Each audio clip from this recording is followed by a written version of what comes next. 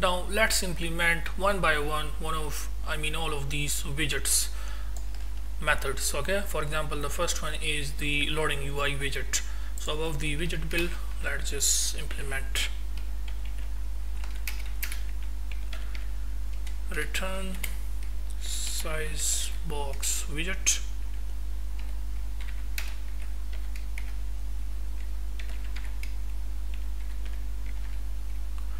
Double dot infinity, height will also be double dot infinity,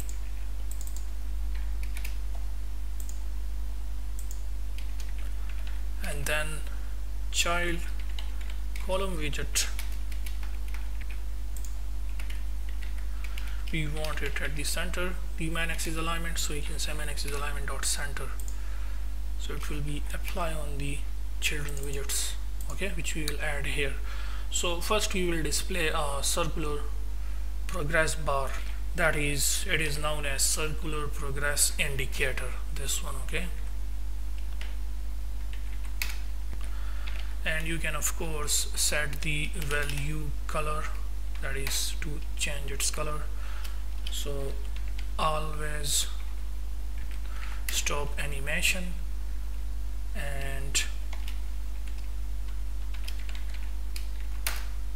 color, and the color will be colors dot red accent.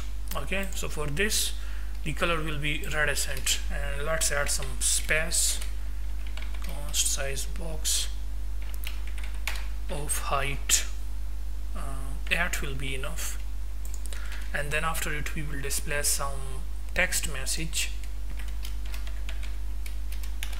which will be, so it will be gathering free VPN locations. Let's apply some text style on it. So the font size will be 16, color black 54, and font weight will be bold. So this is all about our loading UI widget. Now let's implement this one, which is no VPN server found UI widget. So after loading UI widget, we can implement it. It will return a center widget, that is at the center of the screen. We can display a text. Let me just copy this text widget from here, and we can say child text widget, okay, like this. And of course we will change this information, that is no VPNs found, try again.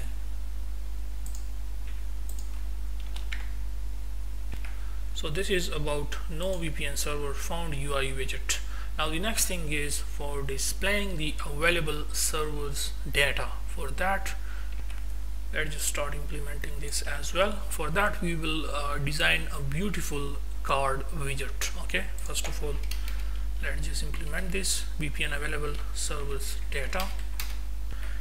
You know that there are many free servers, VPN servers available, which we can display using listview.builder. So we can say listview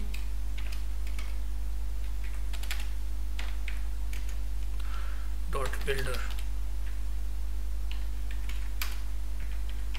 The item count will be VPN location controller, whatever the length of our VPN free server available list is, that will be the length of our item count. If it is 80 or 60, whatever it is. Let's add some animation physics. So you can say bouncing scroll physics. Apply some padding on it. So edge insets dot all, and let's apply from all side 3. Then item builder,